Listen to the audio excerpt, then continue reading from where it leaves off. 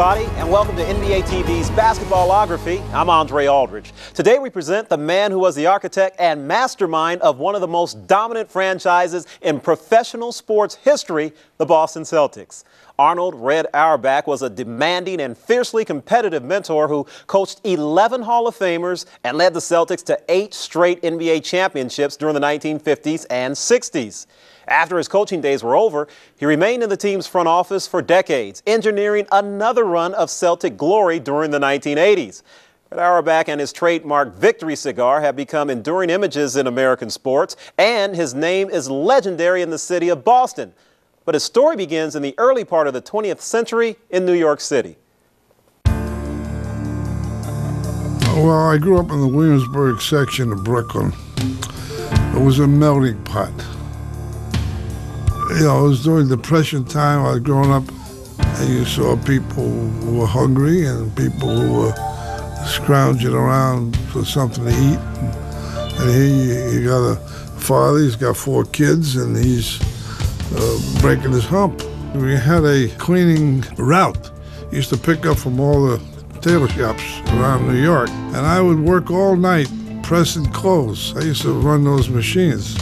Pretty good. I would do like 100 suits from 10 at night to 8 in the morning. So that'd take the starch out of you, keep you humble. And he played basketball, which his father thought was, stupid. He thought, you should get into the cleaning business kind of thing and leave basketball alone. It'll never amount to anything. It's just a stupid game. When I got out of high school, being from a small school, they weren't breaking the doors down to give me any scholarship. Even though I made all Brooklyn second team, which was pretty damn tough in those days. So when George Washington came up to play St. John's or LIU or whatever, they'd scrimmage us. And Bill Reinhardt, the coach of George Washington, offered me a 4-year scholarship. During his days at George Washington, Red's love for the game grew, though he soon realized that his true passion was coaching. I always wanted to be a coach because I thought it was a clean life or something I always wanted to do. And basically, I wanted to teach. After graduating from George Washington, Red was offered a job to do both at a local community college. But there was a more intriguing opportunity waiting as well. The job at that time would pay about $2,900 a year. But the NBA started. This is in '46. And I applied. I got the job. And it paid me my first year $5,000. So I took a gamble. I gave up a permanent job to go into there. After coaching the Washington Capitals for 3 years, Red moved to Boston as the new head coach of the Celtics. There he assembled a team with a freewheeling style of play, and he introduced fans to basketball's first great showman. Hi there. We had to sell the game. We barnstormed all through Vermont, New Hampshire, Maine, Connecticut, all around we played exhibition. I think our first year we won 20 some odd more games than they did the year before. But while the Celtics drew big crowds and played an entertaining brand of basketball, Red knew the team wasn't built to win a championship. We had no bona fide center with any kind of bulk. See, Ed McCauley was a Hall of Famer and he was a great player. But Ed McCauley basically was a forward. So I just made a decision. There's only one way that Boston could go anywhere. That's to get a guy that can get us the ball. And Auerbach knew just the man he needed, a dominating college center named William Felton Russell. Bill Reinhardt, the coach of George Washington, came over to me. He says, I saw a guy who was a sophomore out at San Francisco. He says, I saw him play. He says, set your sights on trying to get that guy. But we had to figure out a way to get him because the #1 pick that year was Rochester. Lester Harrison, the owner of the Rochester Royals, also owned the arena in which his team played, while Walter Brown, the owner of the Celtics, owned the Ice Capades as well. So Brown and Harrison got together and decided to strike a rather unusual arrangement. And Walter Brown made a deal with Rochester that if they don't take Russell, he would get him the Ice Capades. With the deal done, Red would get his man, acquiring the draft rights to Russell, but it was still considered a major gamble. You put your job on the line. If he turned out to be a dismal flop, you know, we got nothing. And the first time Red got to see Russell play in person, he was concerned that his worst fears might be realized. He was playing in an exhibition game, and he played the worst game in his entire career. He was terrible. So we all went over my house. I said to myself, it can't be. It just can't be. But it was. It was just terrible. And he looked me right in the eye, Russell. He says, Coach, he says, that was the worst game I ever played in my life. It'll never happen again. And when he said that, I says, we got a winner.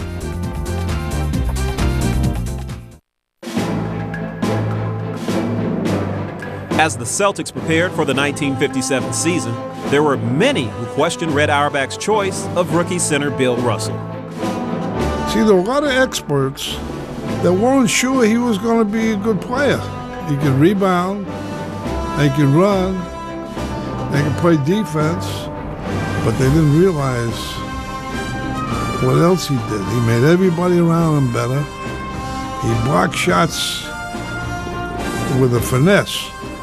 When he'd block a shot, we'd get the ball. It was the ultimate piece of the puzzle. And in Russell's debut as a Celtic, he would quickly learn just how much support he would receive from his new head coach. The first game I played, I was blocking shots, and most of the people had never seen anything like that. So one of the referees called goaltending, and Red jumped up and screamed and yelled and got a technical foul. At that time in that place, that meant so much to me. And I said, you know, that's really cool that you did it. He says, I can't ask my players to fight for me if I won't fight for them. Hey, how about carrying the ball, Mendy, one time, huh? Red's fiery antics on the sidelines were legendary, but there was a method to his madness. It was all part of his effort to protect his players and give them every possible edge to help them succeed. Red Auerbach very unhappy about the call. They're your boys. You got to do what you got to do to win. If this is what it takes to win, this is what you've got to do. In 1957, the Celtics reached the NBA Finals against the St. Louis Hawks. Before Game 1, Auerbach showed his players just how much he cared about them and about winning. Cousy and Sharman came over to me and he said, Coach, the basket is low. I said, oh, God, don't bug me with this nonsense. He says, we can touch the rim. We can never touch the rim. I said, show me. So they showed me the basket was low. Arnold runs after the general manager of St. Louis. Hey, the hoop is off. In those days, they literally had the guy with the ladder and a 10-foot pole. The pregame battle may have been a draw, but Red and the Celtics would go on to defeat the Hawks and capture Boston's first NBA championship. The all-around play of the Celtics is too much for the Hawks to overcome. Boston downs St. Louis to win the NBA's World Series for the first time and become the professional basketball champion. I knew we were a great team, but the only thing you could do is pray that they're healthy, that's all. The following season, the Celtics reached the finals once again, but this time they were hobbled by injuries and lost to the Hawks. I felt in my mind that we were the better team. If Russell wasn't hurt, it might have entered my mind that maybe we need a little help somewhere. But it's harder to win it the second time than the first time. With Bill Russell healthy again, the Celtics couldn't be stopped. They stormed through the 1959 season on their way to the playoffs. Cousy in the lane. Russell, dunk. And the Garden is going crazy. Executing Red's team-oriented offense to perfection, Boston cruised into the finals, winning their second title in 3 years. And from that point on, they refused to relinquish that crown. The Celtics reigned supreme over the NBA, defeating every challenger from the West. By 1963, the Celtics had won their 5th consecutive championship and 6th in 7 years. But it would be the last for Bob Cousy. As the backcourt legend retired from the game, the team bid him an emotional farewell, and Red paid tribute to one of the cornerstones of the Celtic dynasty. All I've heard recently is how you're going to replace Bob. That's my answer. Can't be done because that's Mr. Basketball. After their 6th NBA title, the Celtics said goodbye to their great guard Bob Cousy.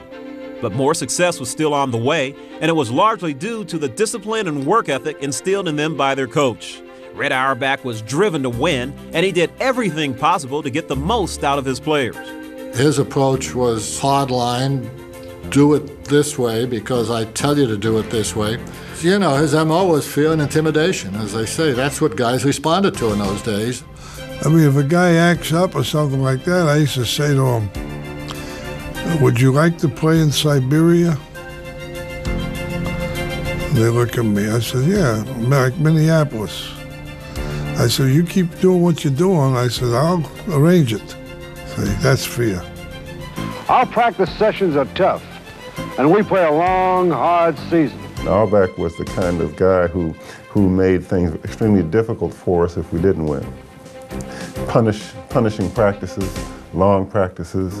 And he'd have these torture drills where he would have you jump from one end of the floor to the other on 2 feet, just jumping, jumping, jumping with your hands in the air. He'd have these drills where you'd be facing the basket, but he would be behind you. And you had to retrieve the ball. And the message was very clear. We could not afford to lose because he would make us miserable.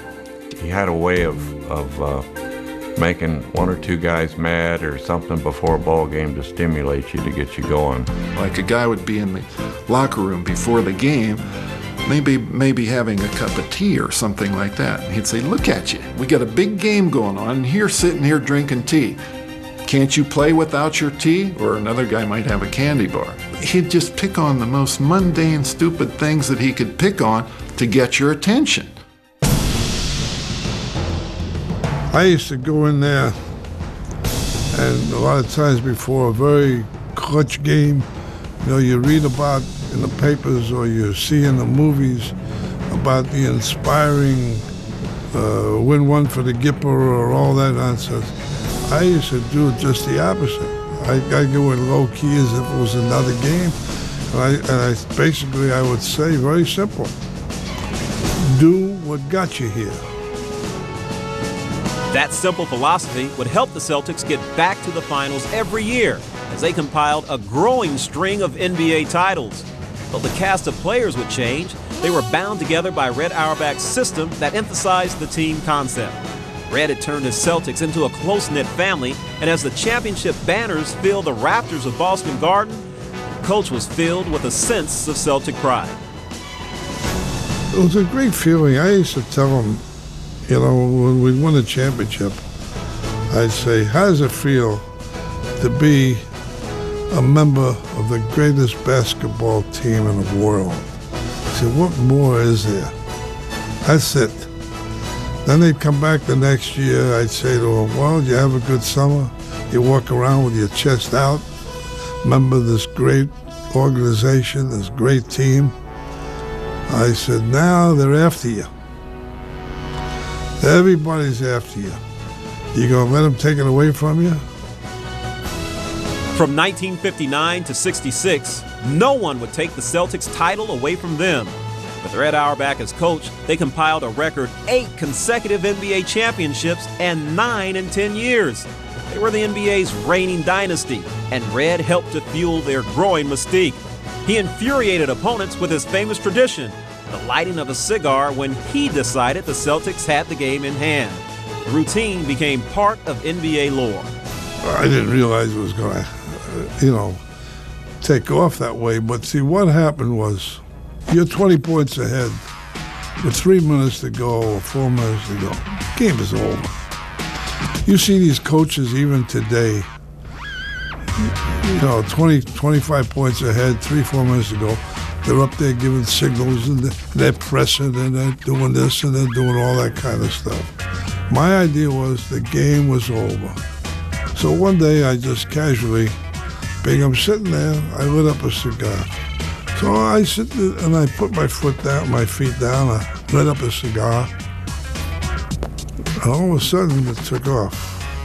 That the red lights a cigar means the game is over, blah, blah, blah, relax. And that's what happened.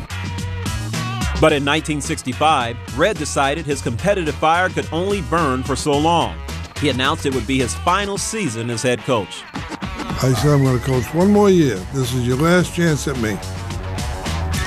Because I was burnt out, getting burnt out. I said, I'm going to do it one more year, and that's all. And it happened. We won it again. Right? Even the unstoppable Wilt Chamberlain couldn't topple Boston. In each of Red's last 2 years, the Celtics defeated Wilt and the Sixers en route to the finals, while creating one of the game's most unforgettable moments. Greer's putting the ball on a play. He gets it out deep, and Havlicek steals it over the sand goal. Havlicek stole the ball. It's all over. It's all over. With 9 NBA crowns to his credit, Red Auerbach would retire as the NBA's winningest coach of all time. But he wasn't through making history. Red announced that center Bill Russell would succeed him by becoming the team's player coach, making Russell the first African-American head coach in U.S. sports history. After compiling an unmatched run of success, Red Auerbach stepped down as Celtics head coach, leaving the team in the hands of his incomparable center, Bill Russell. Russell tried to get me not to quit, but I had made up my mind. And finally, one day he says, can I talk to you? I said, yeah. He says, at this stage of my career, I don't really want to play for anybody else but you. Can I have the job? I said, you got it. Because who can motivate Bill Russell better than Bill Russell? For all his skills as a teacher of the game, Red's people skills were just as important. They always just say, how did you handle Russell? You don't handle players, you handle animals. You deal with players. We had a problem, we talk it over. I call it what the Celtics was under Red Auerbach, basketball's Casa Nostra. He made us believe, like the Casa Nostra, this was our thing. At 2 minutes of a ball game and the Celtics down 10, this would be the conversation. Has anybody got anything? And you were expected to tell him what you thought you could do. I respected Russell. I respected Cousy and Heinsohn and Ramsey and all those guys. I respected them. They were college people. They were intelligent. I think I would have been successful, but I don't think I would have been as successful for any other coach. But I never felt like I was working for Red. I always felt we were working together. We treat them as men. These are highly intelligent men. And we built up that they knew that if they had a problem, they could see me or they could see Walter Brown, and we would do whatever we could to alleviate that problem. We were the Celtics, and we cared about each other, and we took care of each other. And I think the basic reason that was so successful is that every one of those guys respected Red, and Red respected us. I just looked at it, doing my job, winning as many games as I can, and presenting a good product to the fans. We had great fans, and we knew that the bottom line was to win. Red went on to become general manager of the Celtics, where his commitment to winning would continue. As the architect of their teams of the 1980s, Red would help lead Boston to 3 more NBA championships, and he would garner the love and respect of a new generation of players.